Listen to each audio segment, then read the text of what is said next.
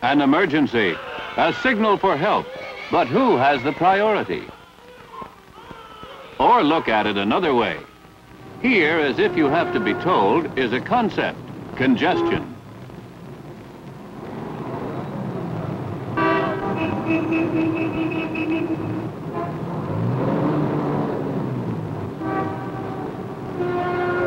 Somewhere out there is an ambulance with a mission.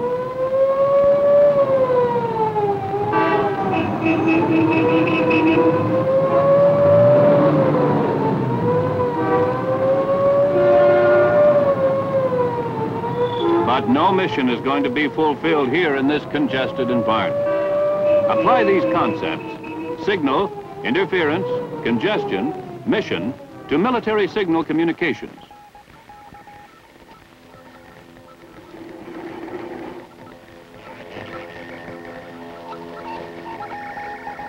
The increasingly serious problem of radio frequency interference threatens the ability of a commander to command. It is against this threat that the efforts and resources of the Electronic Environmental Test Facility at Fort Huachuca, Arizona, are directed. This old Indian Wars fort, once the home of the famous Apache Scouts, is now devoted to the modern methods of electronic reconnaissance and electronic warfare. As a result of the Defense Department's concern over radio interference, the newest region of investigation is in this fine Arizona sky. Here in the sky, in an intangible electronic environment, warring forces created by ourselves and not the enemy threaten catastrophe. It is here we must combat them. This is the invisible battleground. Congestion of the electronic environment, with the same self-jamming result as any motor traffic tie-up, has had an explosive history. Only yesterday, it seems, it was a rural environment. In the early days of radio, natural phenomena and its own weakness were as signals only enemies. This didn't last long. With the appreciation of the reflective characteristics of the ionosphere, the skywaves came into use. Power, numbers, employment increased rapidly. The rural environment started to go urban. World War II brought an electronic population explosion, not only military but civilian. The existing knowledge of radio was exploited to its fullest extent in terms of number and power. Radar also appeared. The region of microwaves was invaded, and thousands of germinal ideas were planted for the future. Meanwhile, the electronic environment was filling up.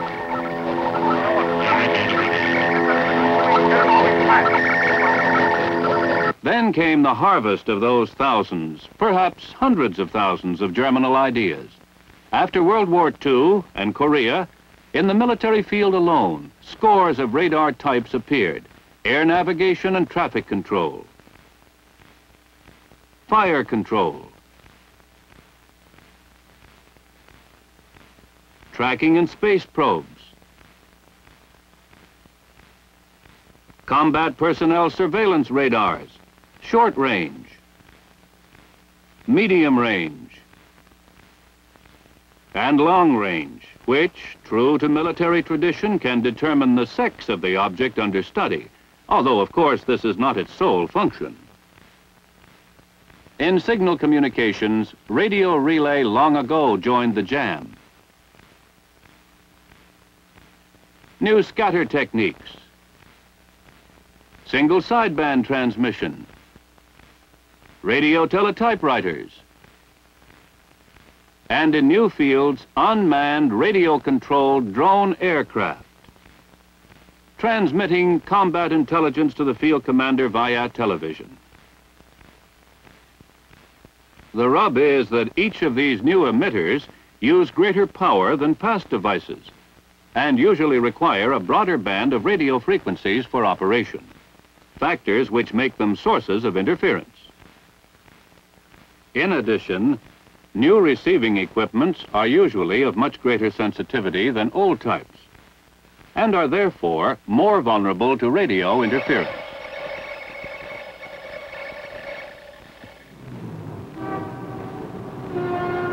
The Fact is, we have created a monstrous bumper-to-bumper condition in a limited environment.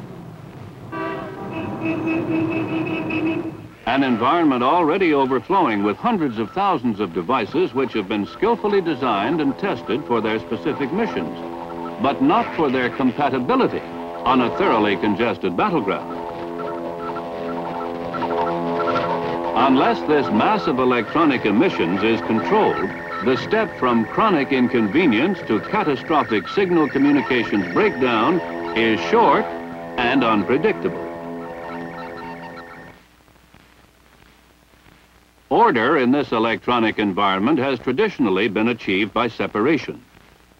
Frequency separation is utilized if two emitters or nets of emitters must operate in proximity. Distance separation is utilized if two or more nets must use the same frequency, but not interfere with each other. Time separation or time sharing is utilized if they must use the same frequency and operate in proximity. These are the three basic and inescapable principles on which every system of radio frequency assignment are based, no matter how complex. This complexity is emphasized by the fact that the field army of the immediate future, from division through corps up to Army Command, will have a total of 75,000 electronic emitters in an area approximately 100 by 100 miles. This sheer mass places a heavy burden on the radio frequency spectrum. The spectrum is a fixed natural resource. It cannot be changed or expanded. It can only be shared, juggled, or in many cases, traded. Since the beginning of World War II, the task of frequency assignment has grown from the part-time duty of a junior officer with the help of what came to be known as nosebleed charts to the highly demanding and frustrating profession of frequency engineering. Frequency engineering includes, among its functions, almost daily collective bargaining for channels in which to conduct defense operations, vital research, and vital signal communications. The old simple rules of separation in frequency, distance, and time have simply gone out of date. Record special observation. Is this environmental congestion truly serious? Or is it merely a chronic inconvenience we can live with? You be the judge. Here is a standard Army receiver, a typical sensitive instrument.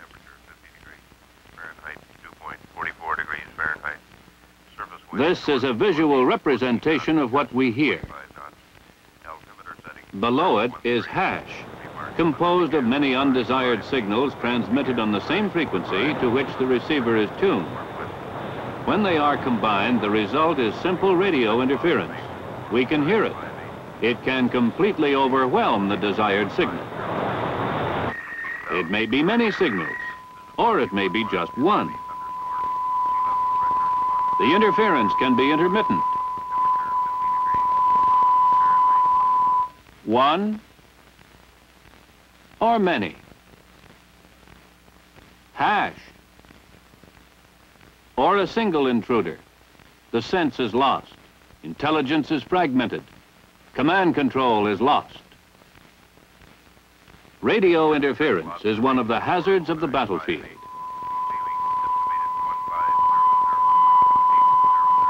It is simple to think of an electronic emission as a two-dimensional point-to-point line between two stations operating on the same frequency.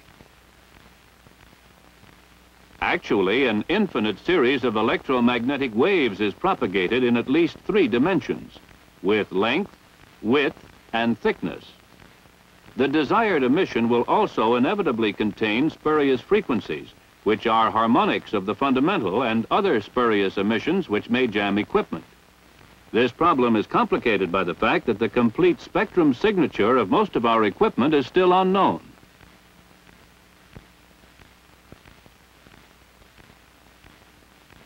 The third factor, interaction, is potentially the most dangerous of all. Its basis is the familiar and useful heterodyne action of electromagnetic waves encountering each other in a detector. Signals of differing frequencies on meeting in the detector add, subtract from each other, divide, producing several differing frequencies at a time. The principle is employed in every modern superheterodyne receiver to turn any incoming signal into a standard intermediate frequency, which the receiver then processes into an audio signal. Do we always need a superheterodyne receiver? No, any detector will do. Nature and man provide many. We have all heard about old steam radiators suddenly becoming radio receivers.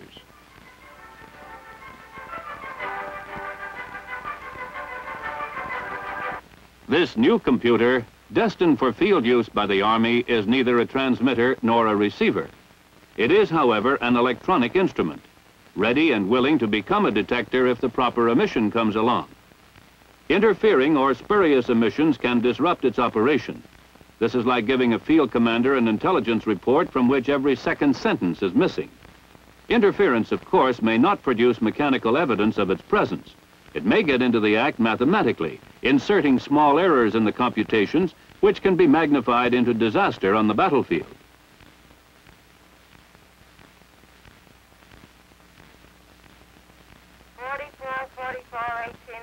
Pine Street Airport. 4444 1811 Pine Street Airport. There is a strong suspicion that interaction between a taxicab dispatch transmission and the command control equipment of an experimental missile many miles away 22, where are you? Passenger Fulton Main is blowing his top. resulted in the loss of the missile. Ironic, yes.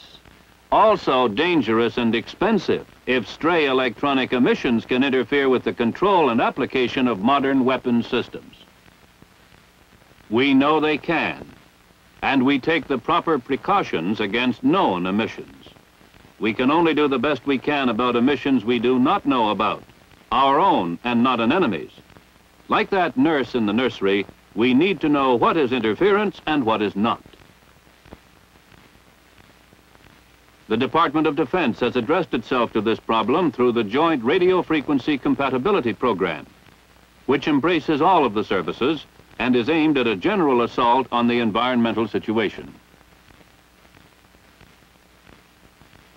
Each service is also charged with investigating its own peculiar electronic environment, and the Field Army's peculiar environmental problem derives directly from its mission, which demands extreme mobility and flexibility in its operations. Therefore, its electronic environment is dynamic. The type Field Army may be committed to a wide front. It may be segmented by nuclear contaminated areas through which nothing but a radio signal can pass. It may be compressed on a narrow front. This environment changes in size and density with every one of its own and the enemy's actions and reactions. It alters with every decision of its commander. It changes as a result of the combat intelligence gathered by the Army's own electronic equipment. And it is in the crucial moment, when hammer strikes anvil, when command control is most vital, that radio interference may be the most deadly.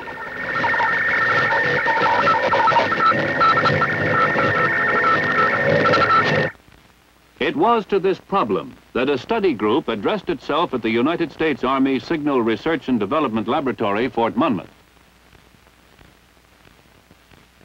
Support was drawn from many eminent universities, institutes, and commercial contractors engaged in the study of radio frequency interference. A typical problem considered was the assignment of frequencies for a field army. It required 8 weeks to devise a frequency engineering plan which on paper would result in a minimum of radio interference. A great mass of data concerning the known spectrum and propagation characteristics of current Army communications equipment was gathered, and the problem was submitted to a high-speed computer.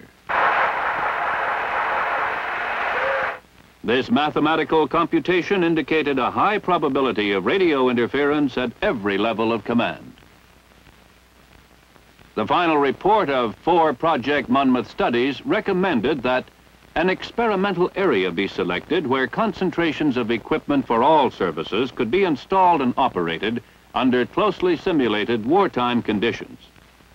The need was for a field validation of laboratory analysis, and the even more urgent need for data up to now unattainable. On the advice of the Army Scientific Advisory Panel and the Chief of Army Research and Development, a plan was drawn up, funded, and development begun for the Electronic Environmental Test Facility. The first prerequisite of the EETF was an area relatively free of electronic emissions.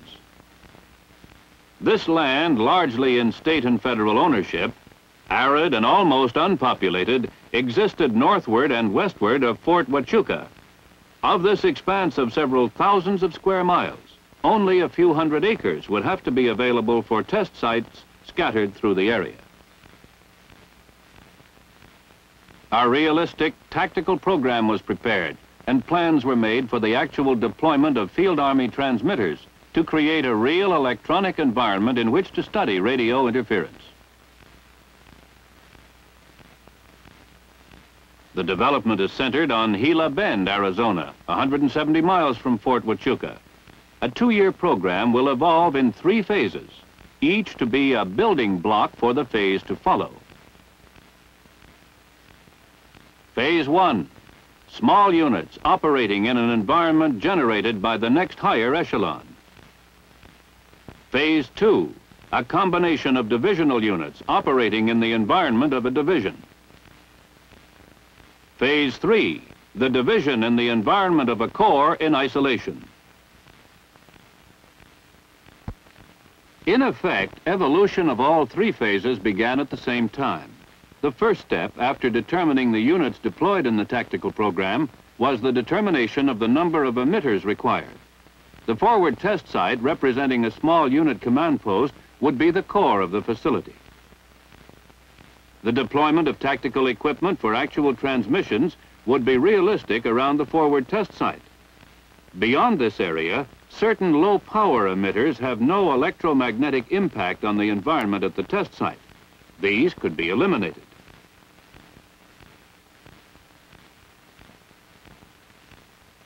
In adjoining areas, nets operating on a single frequency could be considered a point source. Only one station of each net would be operating at one time. One station on a heavy-duty cycle can represent the entire net. Directional emitters not oriented toward the test site also could be omitted.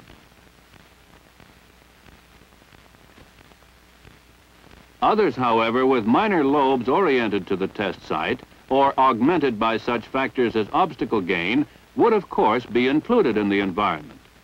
In addition, units in reserve were assumed to be observing radio silence.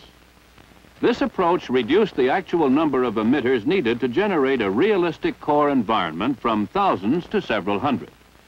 In profile, the EETF looks like this. However, only communications emitters are included in this initial effort. Thus, in the central area, 27 emitters represent 42 actual transmitters in a reinforced rifle company, and 13 represent 71 transmitters at the division advance, including medium artillery and division area signal communications. In the adjoining areas, 2 sites with a total of 32 transmitters represent 179, including those of a rifle company, battalion rear, and an artillery battery.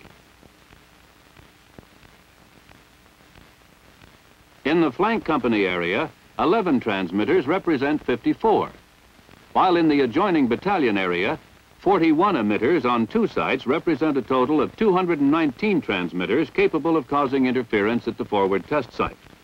To round out the picture, 1 site with 26 emitters represents a total of 229 in 2 battalion areas of the adjoining division. A similar, but not identical deployment has been developed for the division on the left.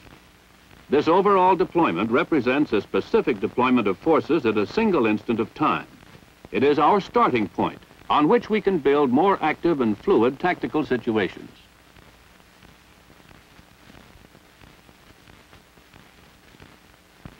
Heavy vehicle concentration encountered 400 yards due north of Hill 15.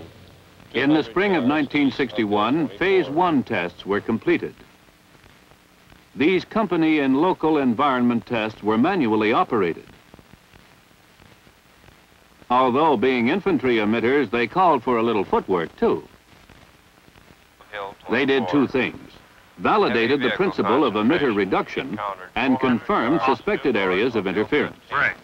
200 yards. Authentication is Yankee, Yankee. Test and control equipment was ordered. Tactical equipment was modified slightly for automatic testing, without, however, altering its basic emission characteristics. To extend the findings of the test facility to other areas, different soil and terrain conditions, and larger military concentrations, use is made of an interference prediction model.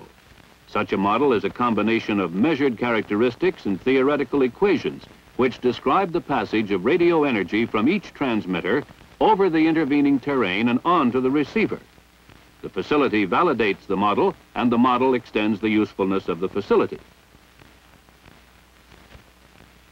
A spectrum signature program, a project of the Field Test Directorate of the Proving Ground, is also underway.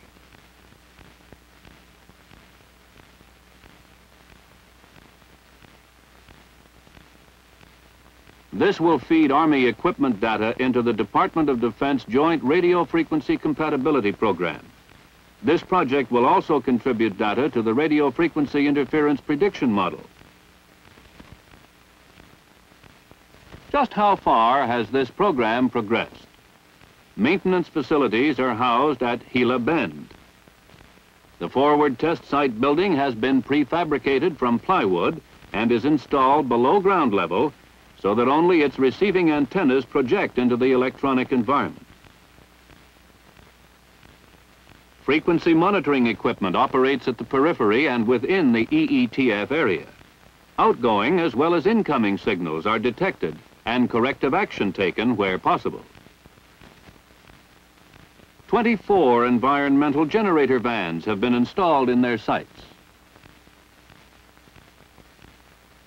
Each environmental generator consists of an Army transmitter and a test control box. Each emitter has been sited so that neither antenna, power cables, nor supporting guy wires cause abnormal interactions in the environment. One building at each site is portable. Even its stack is checked with a field intensity meter, for any piece of metal can become a spurious contributor to the electronic environment. How does EETF operate? It operates automatically by means of a carefully prepared punched card program. Here is a specific series of tests. Any emitter on any site may be designated to be one end of a test link. This emitter will be modulated with a 950 cycle per second test signal.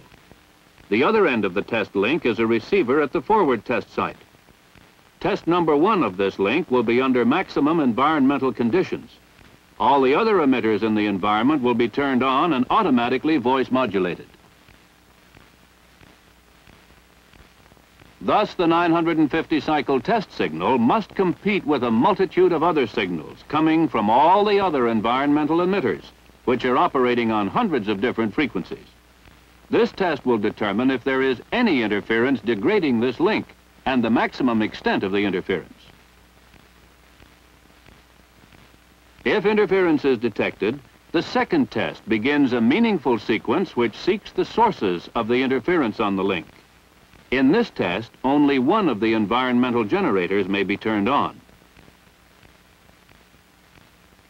In subsequent tests of the same series, various combinations of environmental generators will be turned on. Thus, in test number 2, the 950 cycle test signal competes with only one other signal. In subsequent tests, it will compete with one or more different signals from one or more different emitters. Each test takes 30 seconds. From 500 to 1,000 tests can be run daily. This is test number 1. An automatic signal from the master sequencer. passes along a hard wire link to one of the environmental generator vans. A deck of punched cards turn the desired emitters on and verify proper operation for the first test. A malfunctioning emitter turns itself off, giving an alarm and causing a malfunction indication on a card. This card also provides off-on information for test number 2. Total 7 seconds. Now the test link transmitter is modulated with a 950 cycle test signal. In the van, a pre-recorded magnetic tape voice modulates all the other emitters on the site included in the test simultaneously. This is Industry Van Site 11 at Gila Bend, Arizona.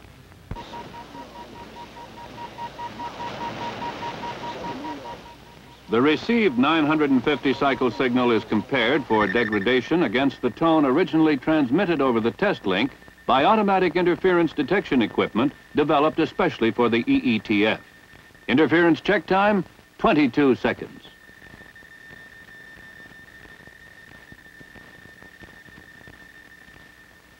The result is then transmitted by the interference detection equipment to a card punch machine. The interference information is now punched into the test card. This takes 1 second, completing test number 1. Total elapsed test time, 30 seconds. Each subsequent test follows exactly the same cycle.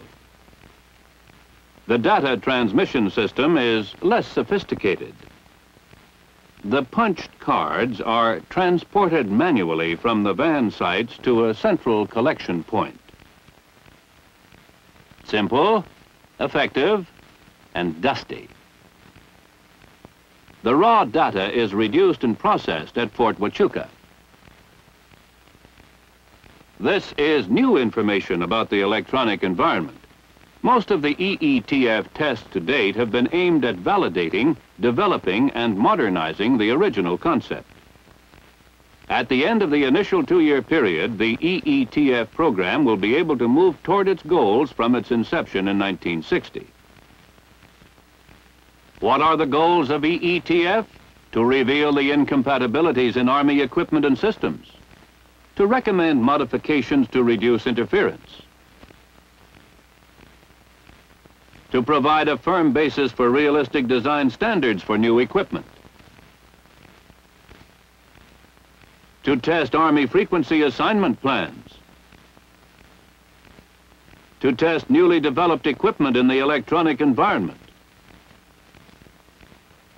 full-scale testing of division communications equipment operating in the environment created by core communications equipment will be completed in 1962. Future expansion of the EETF will include drone flights over the area to ascertain effect of drone electronic systems on the environment and vice versa. The effect of non-communications emitters, radar, jammers, countermeasures equipment, certain Navy, Air Force, and Allied equipment, as well as enemy emitters on the environment and vice versa. In addition, future expansion of the EETF will include modification of the tactical program as required. Of intelligence in hand, the scheme of movement of the aggressor is now clear. Atomic weapons. Authority to employ atomic weapons has been decentralized to division commanders attacking Area AB4. By the methodical buildup of the facility, by experiment and study of new data, it is planned to meet the threat posed by a congested electronic environment, so that the voice heard on the invisible battleground is not the voice of confusion, but the voice of command.